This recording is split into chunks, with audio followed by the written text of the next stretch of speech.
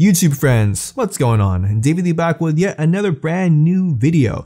This one comes at a request of one of my YouTube subscribers asking me if I could go over how to create particle effects in your videos. Particle effects, the way I like to use them, well, depending on how I want to use them, for the most part is just adding a dust particles to recreate dust in a room, or so you have a scene where light shining through a window, you know, normally where you see the dust kind of flying around, right? I like recreating that when I can't, you know, create it in as a practical effect, right? Or like a real-time effect.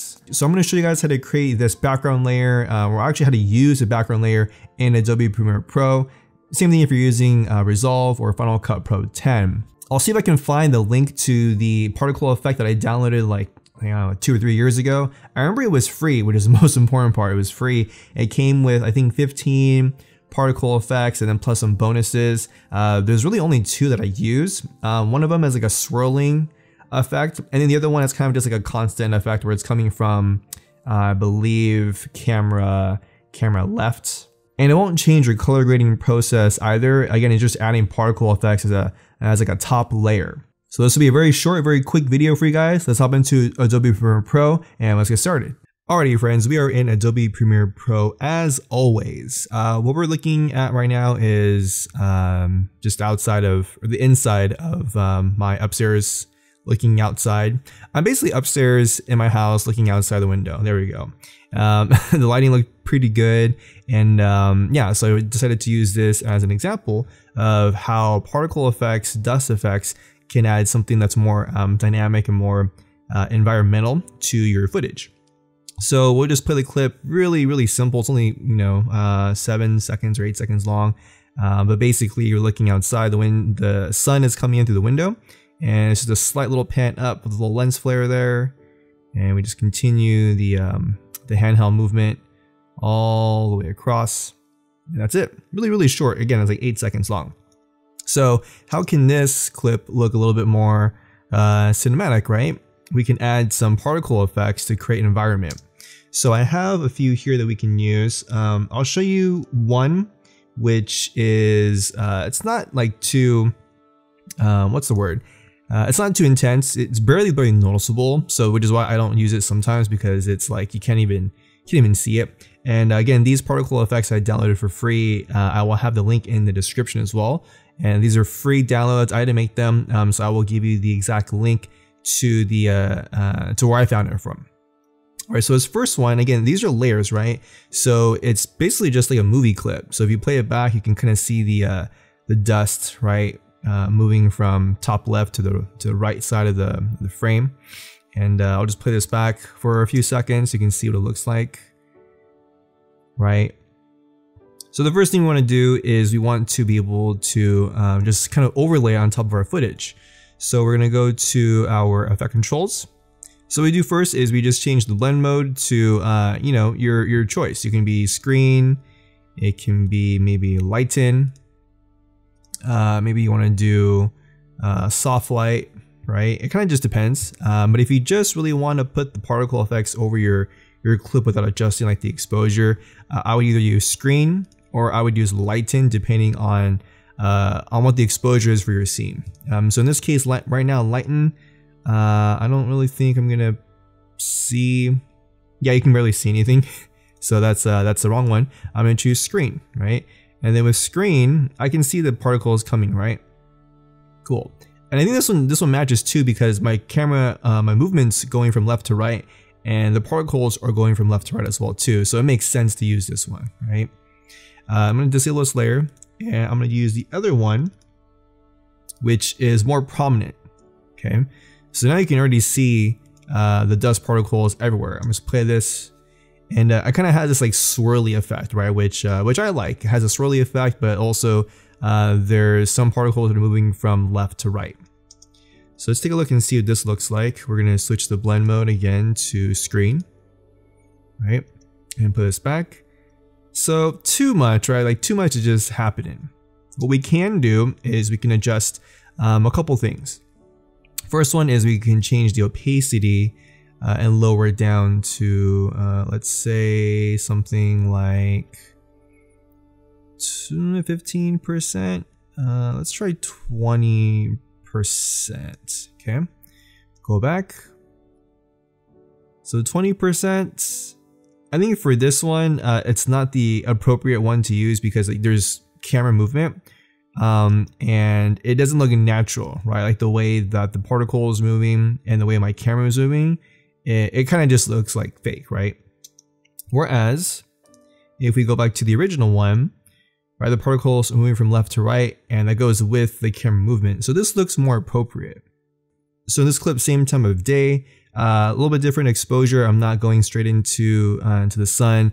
I was just really focusing on this leaf outside of my house, right? Or the leaf of a branch of a tree, the whole thing. So actually, maybe this one, we can use a swirly effect. Let's go ahead and enable this layer again, okay? And again, our swirly dust is set to 20% in screen. Let's play it back and see what it looks like. It's okay. Maybe I switch the blend mode to lighten and play this back. Yeah, this looks very, very just subtle, which I like. The opacity, let's play around with the opacity. That's 100%. It's probably too much, so let's back it off to maybe yeah, let's try 50%. Okay, play this back.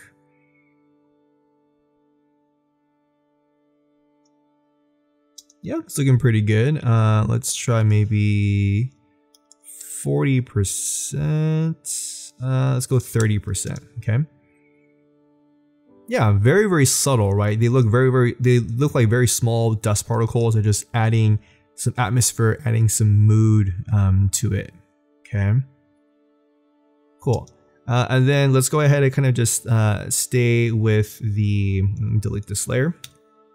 Again, this footage is taken from the GH5 in Vlog using the SLR Magic 25mm T.95.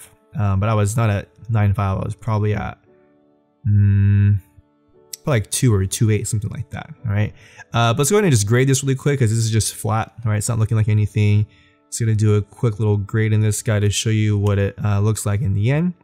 Again, using Magic Bullet Looks and Film Convert. I've said this probably 8 billion times. You're probably tired of it, so I'm just gonna go ahead and do my grading on it. Okay, I'm gonna bring this intensity of mojo to probably like 60%, and then again, this is a very quick color grade. And actually, this is pretty much how I color grade. I just use Film Convert and Magic Bullet Looks for everything, right?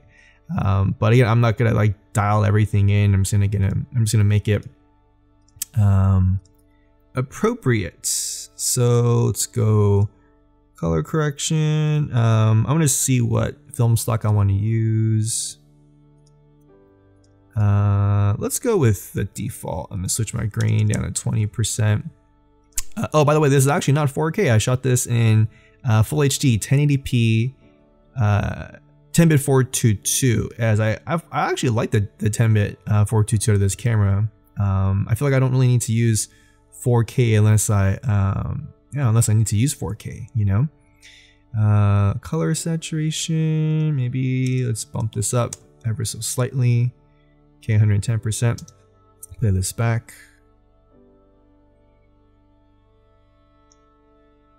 Cool. All right, so you can kind of see like a before. We'll turn off the grade and we'll turn off the dust. Okay, so this is before.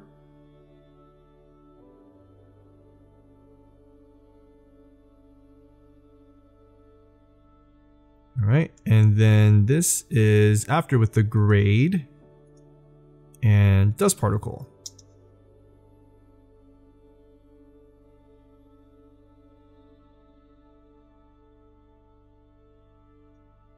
Cool, so the same thing for our other clip. You can see what it looks like with a before and after. So this is before, again, no dust particle, no grade.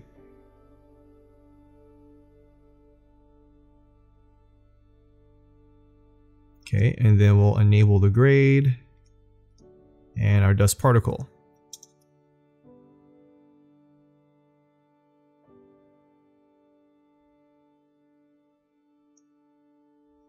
Cool.